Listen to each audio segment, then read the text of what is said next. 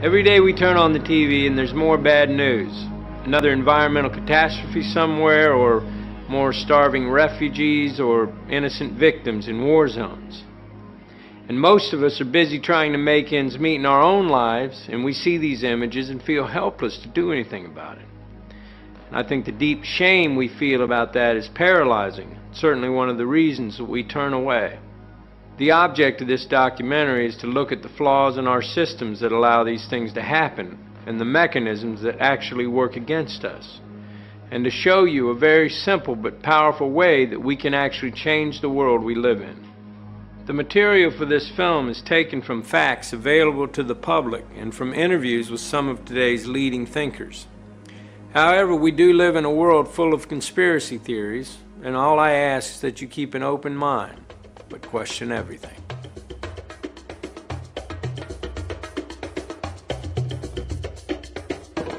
Because people have got to know whether or not their president's a crook. Well, I'm not a crook. I did not have sexual relations with that woman. Indeed, I did have a relationship with Miss Lewinsky. I think that gay marriage should be allowed. I do not believe that gay marriages should be legal. I am honored to be here with Barack Obama. So shame on you, Barack Obama. Iran, Cuba, Venezuela, these countries are tiny compared to the Soviet Union. They don't pose a serious threat to us. Iran is a grave threat. We can end illegal immigration. We're never ever going to be able to totally control immigration. You have said in the past that it was, quote, pretty well confirmed. No, I never said that. Okay. I think that is... No, it's absolutely not. What I said was, it's been pretty well confirmed. There are known knowns. There are things we know that we know. There are known unknowns. That is to say, there are things that we now know we don't know. But there are also unknown unknowns. There are things we do not know we don't know. One of the most important beliefs that people have about politicians is that politicians do whatever polls tell them to do. We hear a lot of complaint about the lack of strong leadership, that politicians find out what the public wants and then they pander to it, or at least they say they'll pander to it. Now, what this idea of the poll-driven politician creates is the impression that the political system may have all kinds of problems, but on the whole, it's responsive and accountable to the public. So, how do we explain this contradiction between the myth that politicians reflect the public and the reality that on most economic issues, they actually ignore public opinion? Media influence on public opinion has been studied for many years now. We know, for example, that the media often play what's called an agenda-setting role. Public concern about issues tends to follow media coverage of those issues, rather than any changes in the real world. The media create the impression that the American public has a real choice. You can choose Bush or you can choose Gore. The implication being that they're both very different. But on substantive budgetary or economic issues, the differences between them are really on the margins. Both leading Democrats and Republicans support a privatized healthcare system, they support corporate-backed global trade agreements, they support maintaining a Cold War defense budget, and they generally favor the interests of big business. But the media give the impression that Democrats and Republicans represent a broad range of opinion by focusing on civil liberty, non-monetary issues like gay rights or abortion, where Democrats and Republicans really do differ. And this masks the degree of elite consensus. There's a couple of completely logical reasons why our politicians are so similar. The end game for politicians is to get elected. The people who vote are, for the most part, quite moderate in their views. Both parties try to occupy that middle, moderate ground. They are simply responding to that majority in order to get elected. The second reason our politicians are so similar is much more sinister. They answer increasingly to the same master. Thank you so much. We're looking easily at the first billion-dollar presidential election. It's much bigger money than we've ever seen in a presidential election. We define a candidate as being serious or not by how much money they can raise, not by what ideas they have, what their record in public service might have been. It's all about money. We really don't have an election anymore. We have an auction. And What's for sale? I mean, these are interesting questions to ask. Every incoming president rewards big donors with ambassadorships and other honorary appointments like that. There are all kinds of policy issues. Is a big donor rewarded with a place on a federal advisory panel that might have something to do with, say, approving new drugs or environmental regulations? All of these questions about what's for sale. You know, is government for sale? Is the White House for sale? And I think a lot of Americans suspect that it is. The money flows in for a reason, and the reason is not good government. It is completely unrealistic to expect democracy to deliver representatives who will serve the people's interests when so much money is involved. Having so much money in politics gives all the power to those with money. Yes, we are all still allowed to vote, but how free is our choice? The media in the hands of big business will only present us with politicians that will serve their interests. It would be completely illogical for them to do otherwise. It would also be illogical to expect politicians to change a system that puts them in power. But it certainly begs the question, just what kind of democracy do we have? Do you want to live in a democratic society, or do you want to live in the society we have? Which, remember, is not a democratic society and is not intended to be. If you take a course in political theory here, I'm sure they'll teach you that the United States is not a democracy. It's what's called in the technical literature a polyarchy. A polyarchy is a system in which power resides in the hands of those who Madison called the wealth of the nation, the responsible class of men, and the rest of the population is fragmented. That's the way the country was founded. Throughout the history of the world, the rich and powerful have dominated it, and very few people have had any control of their own governments. Most real power in the world is still exercised by those we do not elect. We are still far from governing ourselves. The basis of democracy is the belief that we were all born equal and that equality must be accepted by those in power. But in the attempts to win those rights, many people have been imprisoned and tortured by those who have power and were determined to retain it. No one in power really wants democracy, because democracy would challenge their power structures and their authority. So anyone who comes out with a democratic idea is dismissed as unrepresentative or a troublemaker or an extremist or something. And in this way, the full flow of a public debate about alternatives is being extinguished.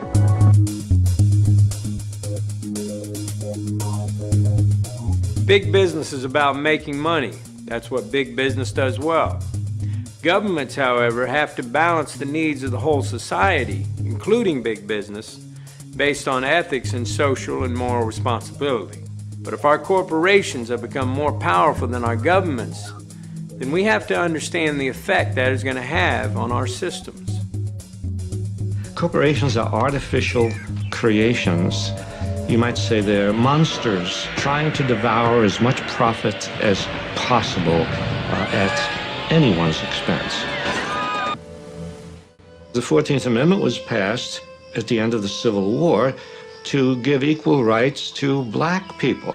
And what happens is the corporations come into court, and corporation lawyers are very clever, and they say, oh, you can't deprive a person of life, liberty, or property. We are a person.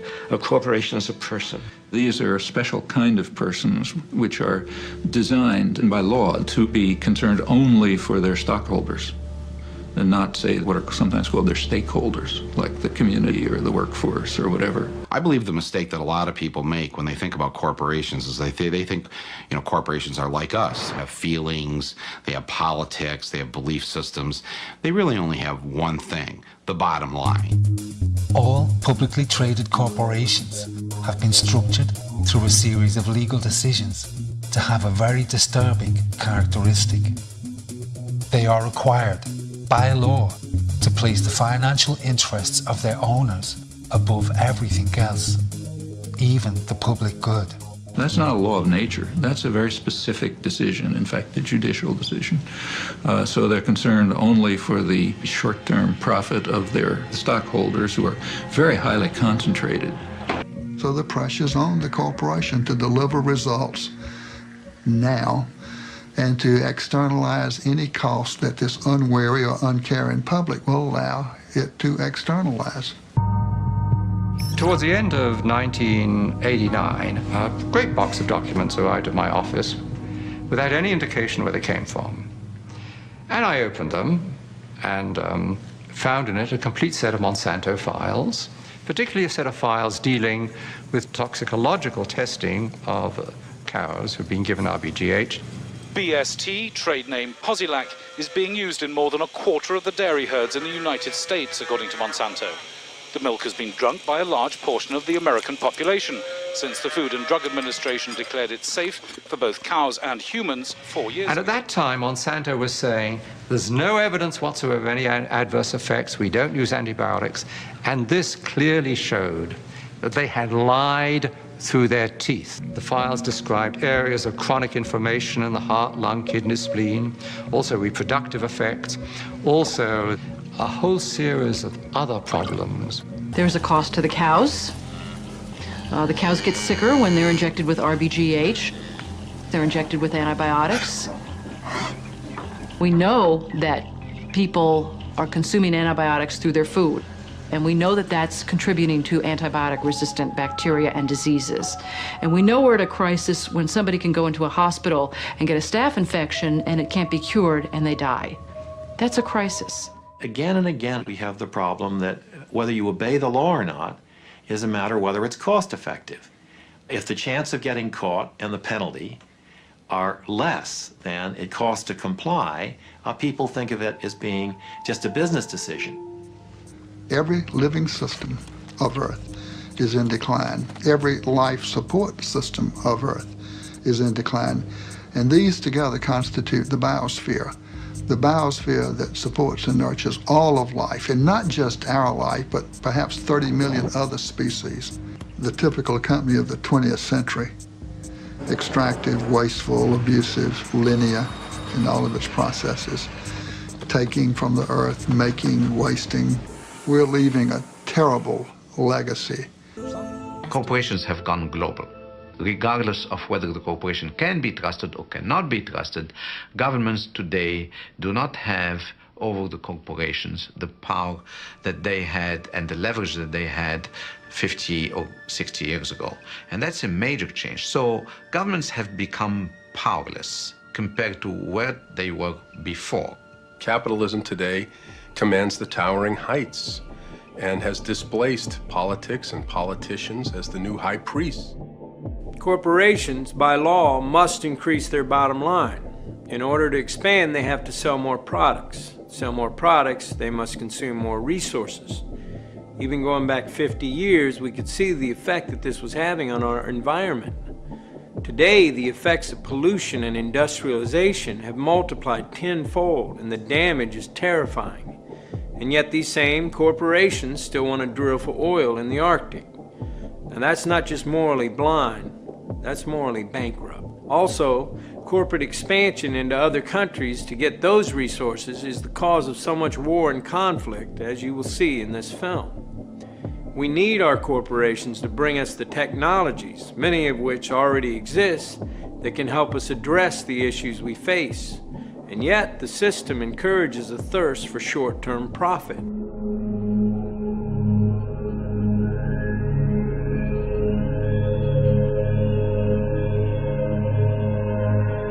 I know many of us have heard stories about powerful groups of businessmen who pull the strings of governments from behind closed doors. And so many rumors have sprung up around organizations like the Bilderbergs and the Council on Foreign Relations that it's really difficult to know what to believe. However, it is an interesting fact. The Federal Reserve Bank of the United States is not actually owned by the government. It is owned by a private banking cartel. Now, whoever these men are that can loan money to governments have to be some of the most influential men in the world, and yet we don't know who they are. Not all conspiracy theories are just theories. And the research for this film pulled up some interesting quotes.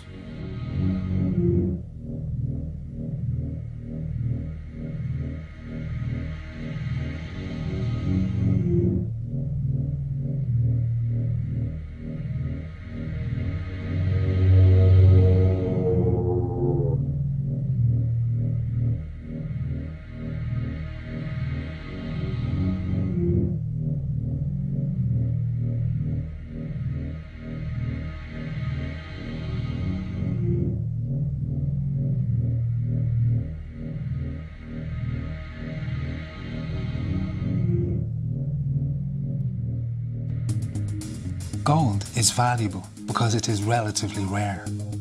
Like gold, the value of money is determined by how much money is in circulation. One would think the power to regulate the money supply that controls our economy and affects our lives in every way would be in the hands of the government of the people. But surprisingly, it is not. The power to control the money supply is in the hands of the Federal Reserve Bank. It is important to note the Federal Reserve is not a government organisation. It is a private banking cartel. The Federal Reserve System is a banking cartel. It's no different than a banana cartel or an oil cartel or the sugar cartel. It just happens to be a banking cartel. Congress, in essence, has ceded total control of the value of our money to a secretive central bank. It's a group of very large and powerful private banking interests. Congress knows nothing of the conversations, the plans, and the action taken in concert with other central banks. The government has given it a monopoly, a virtual monopoly, to create the nation's money supply. But all these actions directed by the Federal Reserve alter the purchasing power of our money. This has significant consequences on our economy and our political stability. Wages never keep up with profits on Wall Street and the banks, thus sowing the seeds of class and discontent. It is bewildering to think that we allow an unelected and unregulated group of private bankers to wield such incredible influence over our society. The truth is that most of us will live from paycheck to paycheck in a continued state of struggle, unable to question a system of finance that keeps us on a constant treadmill. And while most of us struggle to stay ahead, billions of dollars in profits flow into the hands of private bankers at our expense. For this is how the system works. Whenever the government needs money, it requests it from the Federal Reserve. But the Fed doesn't just give the money to the government, it loans the money at interest. Every dollar the government loans from the Federal Reserve Bank has to be paid back with interest. This keeps the government, and as such the people, in a continual state of debt. All of our income taxes are paid back to the Federal Reserve to pay off the debt the government incurs when it borrows money from the Federal Reserve Bank. This is all a matter of public record and easily verifiable should you care to look. The founding fathers of America were well aware of the perils of central banks and sought to prevent them. Several central banks were set up but then removed. But the ruthless and powerful bankers, the Rockefellers, the Morgans, the Warburgs, the Rothschilds, were determined to set up a central banking system in America at any cost. In the early 1920s, J.P. Morgan, one of the most influential bankers of his day, caused massive panic in the markets by spreading rumours that many private banks were about to go bankrupt. This caused widespread panic. Everyone started withdrawing their deposits en masse, and the banks had to call in all of their loans to try and survive. The hysteria destroyed the markets, and the banking elites, having caused the panic, used it to influence politicians and the public that a central bank would bring stability to the system. At a secret meeting in 1910 at the estate of J.P. Morgan on Jekyll Island, the bankers wrote the Federal Reserve Act. They then gave their considerable financial and political support to Woodrow Wilson on the condition he would support the bill if elected. In 1913, Woodrow Wilson signed the bill into law. He later wrote in regret.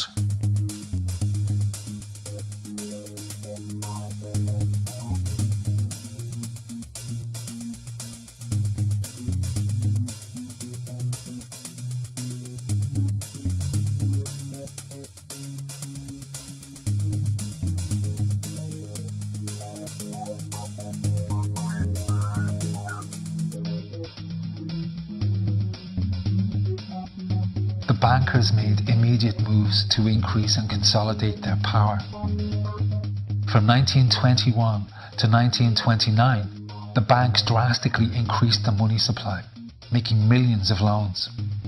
Then, in October 1929, having quietly exited the markets, they started calling in those loans en masse. The hysteria that followed led to the Great Depression.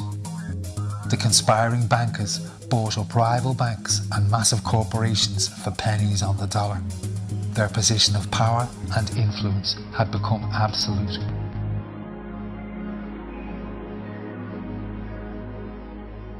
We get almost all of our information from the media. If we base our opinions on bad or biased information, then everything we believe is suspect. Political debate today is kept within very narrow boundaries, so the media can present both sides of these narrow positions and give the impression we have a free press. However, to talk about left or right-wing press is to miss a very important point. Whatever message big business wants carried with whatever slant, the media will carry that story unfailingly. Well, the title is actually borrowed from a book by Walter Lippmann, written back around 1921, in which he described what he called the manufacture of consent as a revolution in the practice of democracy. What it amounts to is a technique of control. And he said this was useful and necessary because the common interests, the general concerns of all people, elude the public. The public just isn't up to dealing with them, and they have to be the domain of what he called a specialized class. Notice that that's the opposite of the standard view about democracy. There's a version of this expressed by the highly respected moralist and theologian Reinhold Niebuhr, who was very influential on contemporary policymakers. His view was that rationality belongs to the cool observer, but because of the stupidity of the average man, he follows not reason but faith. And this naive faith requires necessary illusion.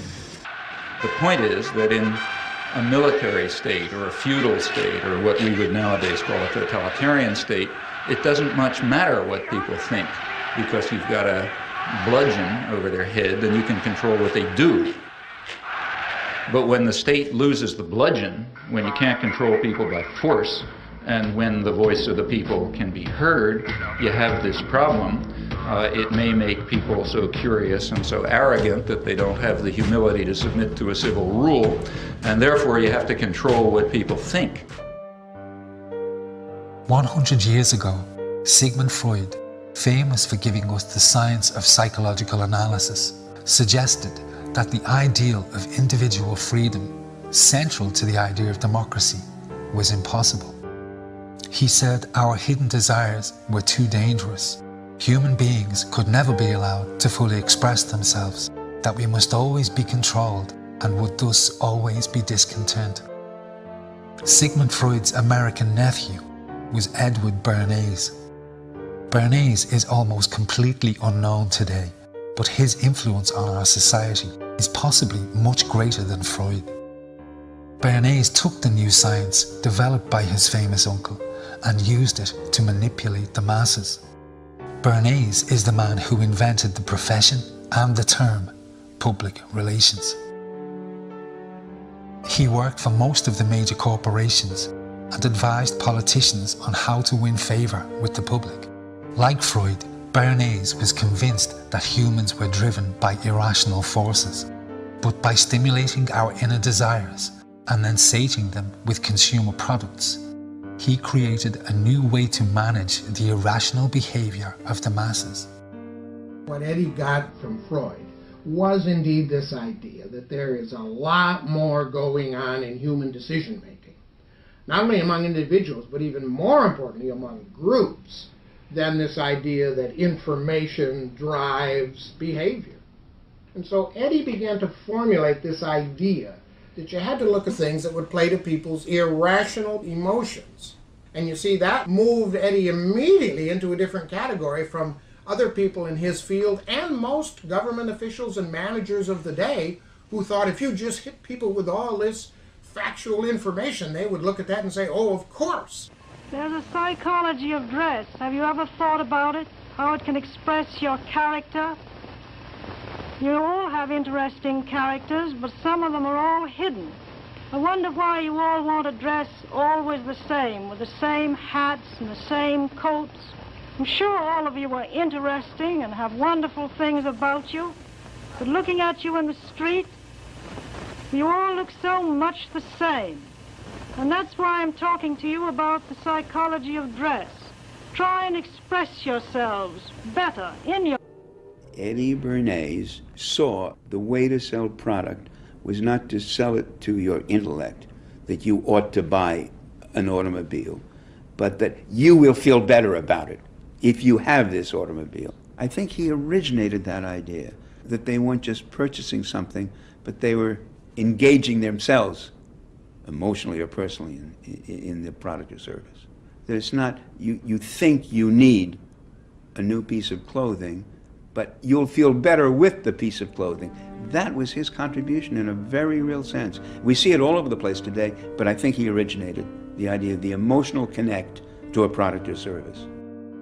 Democracy, to my father, was a wonderful concept, but I don't think he felt that all those publics out there had reliable judgment, and that they very easily might vote for the wrong man or want the wrong thing, so that they had to be guided from above. You appeal to their desires and their unrecognized longings, that sort of thing. That you can tap into their deepest desires or their deepest fears and use that to your own purposes. Many influential thinkers came to believe that the public were incapable of making rational decisions, and that as such, democracy could never work. Walter Lippmann, one of the most influential political writers at that time, argued that if people were in reality motivated by irrational forces, then what was needed was control by the elites to manage what he called the bewildered herd. And this could be accomplished by using psychological techniques to control the unconscious desires of the masses. Of figuring out how to understand how to apply those mechanisms to strategies for social control. Democracy, at its heart, was about changing the relations of power that had governed the world for so long.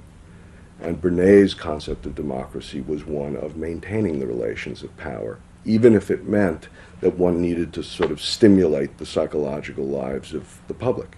So democracy is reduced from something which assumes an active citizenry to the idea of the public as passive consumers.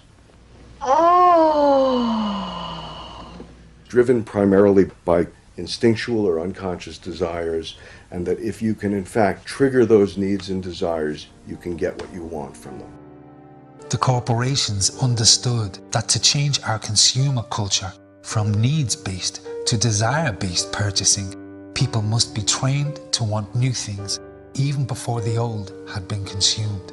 Bernays really is the guy within the United States more than anybody else who sort of brings to the table psychological theory as something that is an essential part of how, from the corporate side, of how we are going to appeal to the masses. He showed the corporations how they could make people want things they did not need by linking products to their unconscious desires. And the mass media would be the key. The media and marketing men spend billions of dollars in research. They have developed an entire science based on the very best psychology that knows exactly which one of our buttons to press to make us swallow an idea or buy a product. And they're not just selling us laundry detergent. They sell us everything from plastic gadgets to warfare. If we are to make decisions about the future of our society, the single most important thing we need is the truth.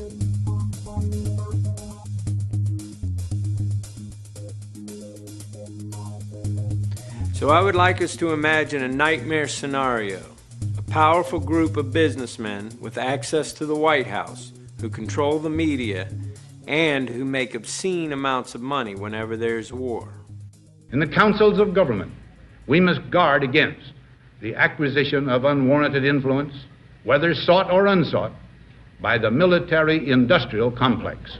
President Eisenhower's concern about the military-industrial complex, his words have unfortunately come true.